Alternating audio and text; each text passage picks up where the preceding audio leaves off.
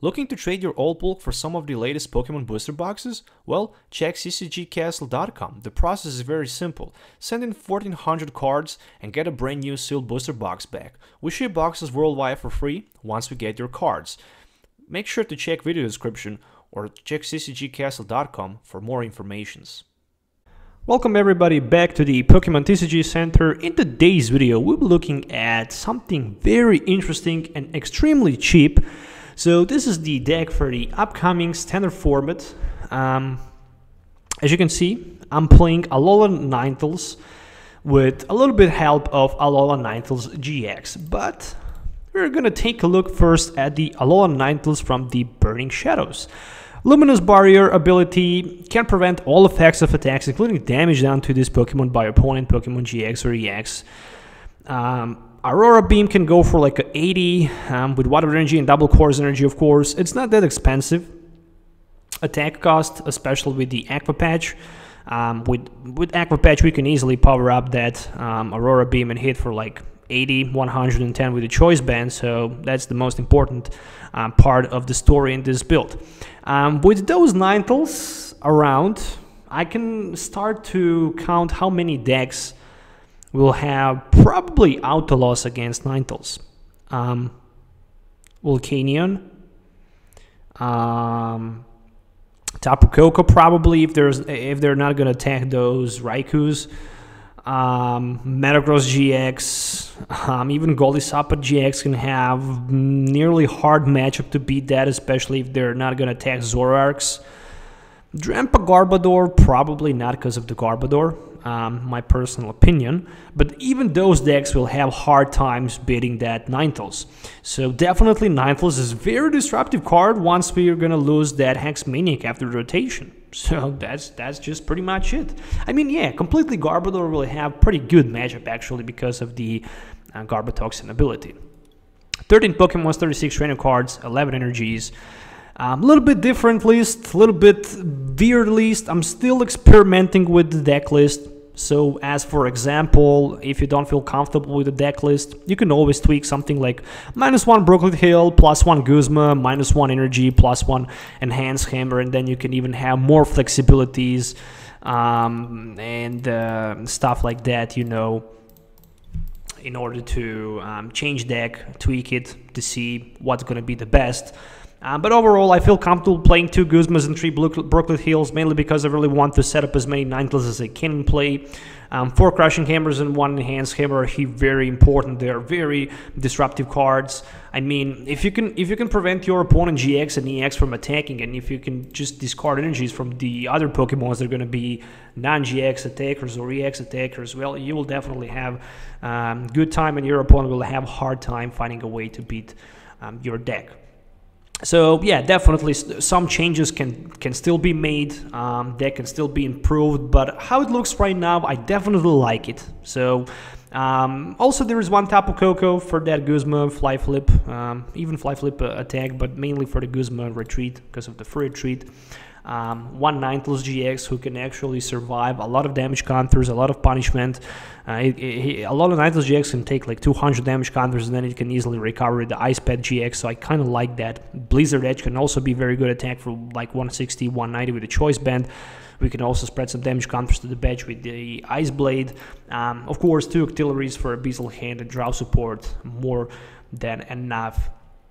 Especially for the late game when our opponent can think about adding our down to 1 card, but he will have still hard time. If we have that Octillery, we can easily recover. So in addition to those cards, I'm running 4 Aqua Patches, 4 Crushing Hammers, 1 Enhanced Hammer. As I mentioned at the beginning of the video, you can still tweak some of the cards so you can have more disruption. You can even think about taking maybe 2 Delinquents, as for example. Delinquents can also help a lot to discard some of the cards from your opponent's hand in order to discard Stadium, so I also like that. 2 Field Blowers, of course, running 2 copies of Rescue Stretchers and 4 Ultra Bolts. Very good Stadium, which is a Brooklet Hill. Brooklet Hill can actually help us a lot without discarding cards from our hand, mainly item cards to search our deck for the water Pokemons and set them up. 2 Guzmas, of course, it's the same as the Lysander and switch in the 1 card. Very interesting tech right here is a Mellow. mainly because I'm running Octillery. Mellow have a lot of sense. Basically, with the Mellow, I can search my deck for the 2 cards and put them on the top of my deck. Those 2 cards can be, for example, 2 Enhanced Hammers if we run 2 Enhanced Hammers, and we can just play boom boom, 2 Enhanced Hammers in a single turn and discard 2 special energies from our opponent Pokemons in play and disrupt that and disrupt him pretty much easily. We can also pick Aqua Patch and Double CORSAIR energy, and we can just power up our Alolan Ninetales-GX or another Ninetales, or we can go for the Floatstone, Field Blower, Rescue Stretch, whatever we need at that moment of the game. Of course, 4 Ents and 4 Sycamores for the draw support, and in addition to that I decided to go with 2 Choice Bands and 2 Floatstones.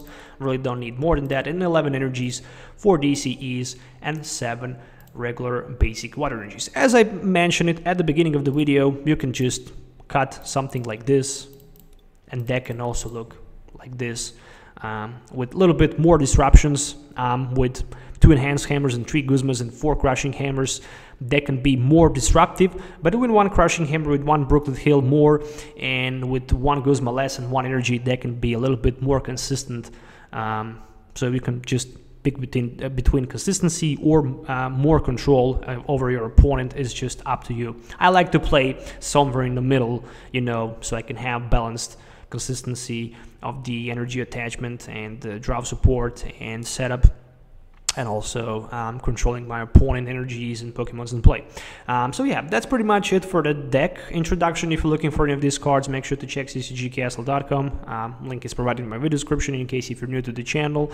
You can trade your bulk, you can buy singles, sealed products. You can also get 5% discount on your first purchase with TCG SM3 code. So everything you need to know is provided in my video description. Cards can be shipped worldwide, so yeah, make sure to check that. It's definitely very great, especially for the new players, because the prices are very cheap. So let's do some game tests so you can actually see how this deck works in action. Make sure to hit a thumbs up and subscribe to the channel for more videos if you already didn't. Also, let me know in the comments below what you think about this deck. So see you in the game. Okay, so starting with 1 copy of Vulpix here. Pretty much nothing else in my opening hand. Means only one thing: time for energy attachment and time to pass my turn and hope for the best. I mean, yeah, Fomantis can definitely rapidly evolve turn 1 into the Lurantis. Lurantis can strike for like a 40, and whew, looks like my opponent decided to place that N. Well, that N will change things definitely. Alright, there is 1 Brooklet Hill, a Guzma, a Mallow, and Ultra Ball, and a Rescue Stretcher. So I'm definitely gonna play that Ultra Ball for something. Or maybe I don't even need to do that. Oh, Wimpod. Oh, this is even worse. If there's gonna be a Golisop at turn 1...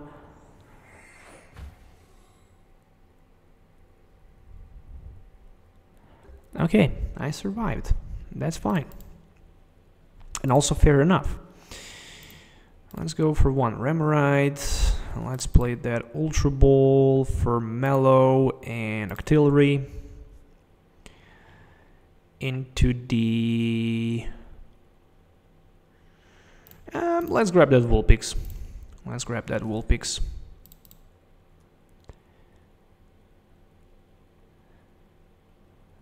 I guess I can go with the Guzma here and just use Beacon. Yeah, I'm actually gonna do that. I have Rescue Stretcher next turn for that Octillery, so I might just avoid to play that N. What about Vulpix and 1 more Vulpix? So I can have like 4 Vulpix in play. And then I just need 1 Ninetales, so I can start to apply some pressure to my opponent and spread the damage around the board. So there is a Guzma for my Vulpix with the energy, or it might be for the Remoraid. Oh, he decided to go for the Vulpix with the energy card. Okay, so definitely Golisop can knock him out. But it's not a big deal, mainly because I can easily recover that energy with the Aqua Patch. So, oh, okay, there is a Zorua for the Zoroark, and the first impression for like 140. Basically, I need to find a way somehow to avoid one-hit knockout from the Zoroark. And in order to avoid the knockout, I can have maximum 2 Pokemons, actually 3 Pokemons on my bench. Let's see, with the Mallow, theoretically... Now let's just ignore Mallow. Let's go with a Beazle Hand. Okay, Fill Blower. I guess it worth a lot to discard those Float Stones. And more than that, it's definitely time for the N. I hope I'm not gonna stack with Octillery in the front. Ooh, really? No Ninetales? Oh, come on, what is going on here? Brooklet Hill. I have like 2 Ninetales and 1 Ninetales-GX. So many Crushing Hammers and Enhanced Hammers, but they're not usable right now. Yeah, I guess I should go with the Mallow simply for the Float Stone and for the Ninetales, so I can have that retreat into the Ninetales and protection from GX attack. But of course I didn't do that. Another N from my opponent. Oh, there is Enhanced Hammer. Ah, DCE. Okay, okay. So, yeah. Say goodbye to Octillery. Never mind for that. Never mind for that. Let's just find a way to get that Ninetales in play. Energy, Brooklet Hill for another Remoraid. And actually, time for the Sycamore.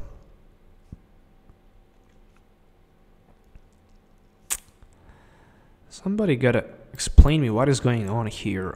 Ultra Ball, Brooklet Hill, and I guess 1 copy of Aqua Patch into the Ninetales. For now, I'm not playing any other card from my hand. I'm just hitting my opponent with that Aurora Beam for like the 80, and that's it. Basically, actually for 60 because of that damage press, or whatever the name of the attack is, armor press. Damage is reduced for like 20. And it's time definitely for my opponent to catch that Ultra Ball and to grab his Zoroark and put him in play. So with a double Course Energy, he can technically have that Mind Jack for like 100. Still striking me for like 100 will not be enough for the knockout. So he needs to find a way to go at least for 110. Professor Kukui can fix that, but I'm not sure if he ran that in his build. Also, Hex Maniac can definitely help him a lot here to knock me out even with a Golisopod. But how the things looking right now, I'm definitely in very comfortable position. And he decided to stand in. The question is, will he decide to retreat and maybe play the way to get maybe Lysander or something like that? So he decided to go with the Sycamore for 7. Alright, 1 Max Potion and Energy discarded. How many energies right now he have in his discard pile? 5. Okay, another Ultra Ball. Okay, Guzman Bridge discarded for another Zorua.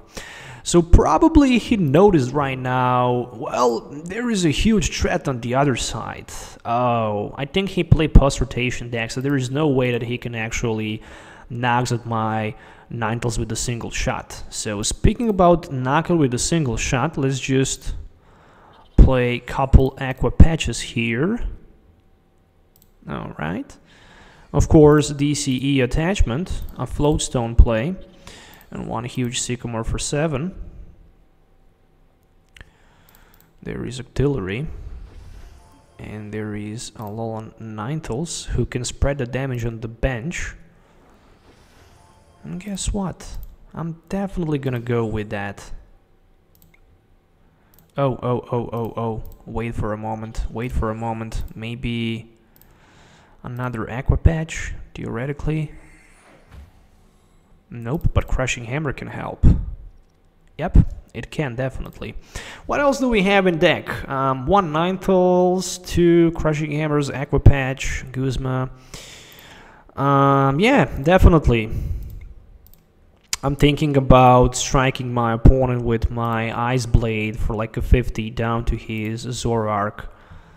So I can have knockout against that Zoroark next turn. He's a huge threat right here, no question about it. Since he have that choice band, well, he can go for like 200 damage counters. Striking with 200, not gonna be enough for the one hit knock against my Ninetales, that's for sure. So I can just use my Ice Blade GX and transfer those damage counters back to him.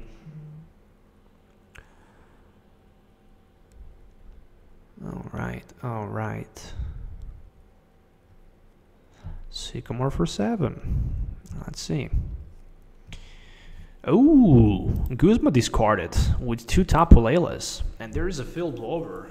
Okay, so I lost my second Flowstone, I think. Oh no, I still have 1. Okay, that's good. Energy attachment, stand in, retreat for 120. Well, that's a lot of damage counters with just a single energy card, which means if I can find Guzma... actually 170. Ooh, really? That's a lot of damage counters, my friends. That's like a lot of damage counters. I mean, really it is. So definitely time here to attach my Water Energy to my Ninetales. Brooklet Hill more than nothing. I don't need anything here. I just need my Abyssal Hand to see what I can find with it. Aqua Patch and Ultra Ball. Okay, Ice Pad GX for the knockout, 170. That's it. 2 price cards for me. There's a Sycamore and another Crushing very important Crushing Hammer, of course. Retreat down to his Zoroark. And, well, another Wimpod attached. Retreat to the Golisopod. And this will be another 140 this time. Ooh, that's a lot of damage counters. That's a huge amount of damage counters. Yeah, I guess I can Crushing Hammer. I guess I can one more time play Crushing Hammer. This time is heads, so it's successful heads on the coin flip. One Rescue Stretcher is in my discard pile. I think, personally, that I can go for another Ninetales here. So I'm thinking about playing something like Energy Discardment and 1 copy of Sycamore into the Nothing, and then with the Rescue Stretcher I can better shuffle those Pokemons back into my deck.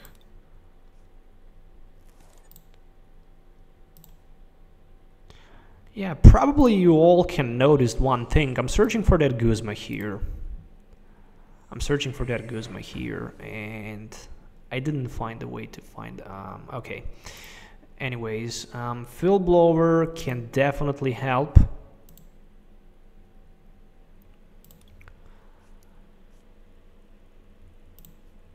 And more than that, Blizzard Edge can go for like 160.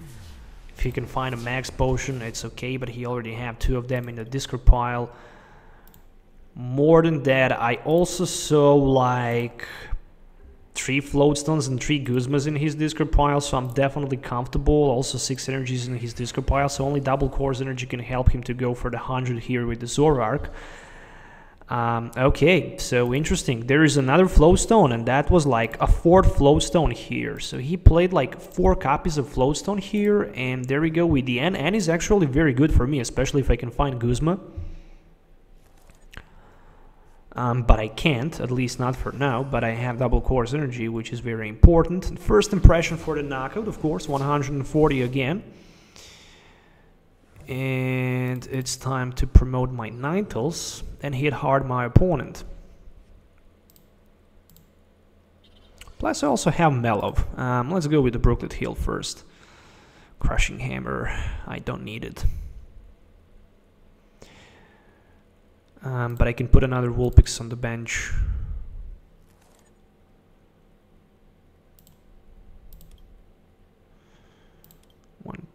3, 4, 5. Double course energy attachment. This might be a bad decision for me.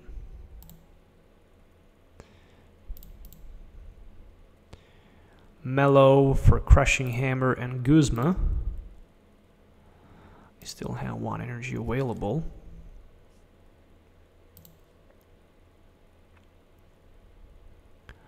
Aurora Beam for the knockout. 110. Okay, so Ninetales and Brooklet Hill. Still no sign of the... Okay, yeah, second Flowstone is already attached on my Octillery. So can he find a way somehow to knock out my Ninetales? If not, next turn, yeah, I can go for 80 max.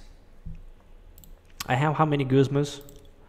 1, second one is prized. Yeah, 1 more Guzma. So he will definitely try to power up that Oranguru so he can respond. Oh, he actually did me a huge favor here.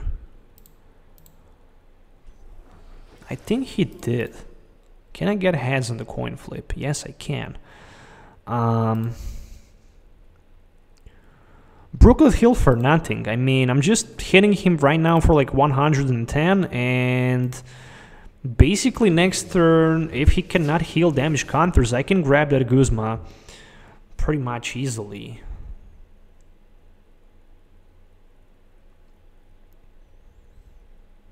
And that's it. That's the GG. I mean, if you cannot go through the luminous barrier, you're definitely gonna have a hard time winning a match, especially if your opponent can limit damage output with the Mind Jack. So right now he's capable to go for like 100 with the Mind Jack, but that's it. Well, another Ultra Ball for nothing, failed to search. Yeah, he really tries to find maybe a way to get that DCE for the Zoroark so he can stand in and hit for like 100. That's the thing what he's looking forward to do. So he played that instruct. We are both very oh, Acerola, okay, but that can help him just for a little bit. Again, I can Abyssal Hand into the Guzma. And of course, I'm gonna play Guzma for the knockout against that Wimpod. Let's just retreat into the Ninetales and Aurora Beam for 80. So I'm down to 1 prize card, and there's another Water Energy card. Okay, Zoroark promoted in the front. Still, he can go for like 100 max. I have 2 more Ninetales available. And I think that this is just the moment. This is just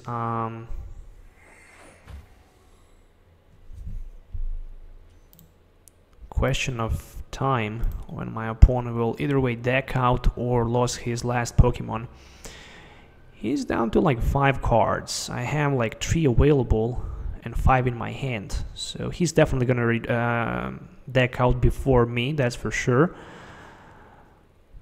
But mainly he decided again to stand in and retreat, maybe down to Oranguru. Nope, just another stand in. Okay, that's just interesting.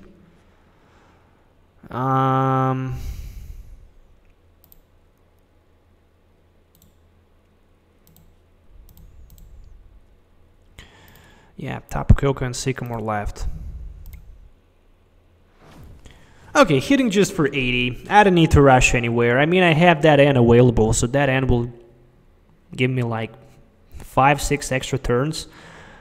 So, yeah, I think I will have enough damage output with my Ninetales. Retreat down to Lurantis. So right now it's time for the Lurantis to take some punishment. And he decided to evolve that Golisop. But for me, it's definitely good and better to see my opponent discarding his resources. Or playing his resources, whatever you want that. I'm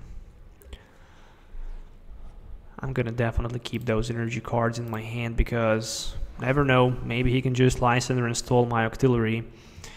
So I really want to have those energy attachments available.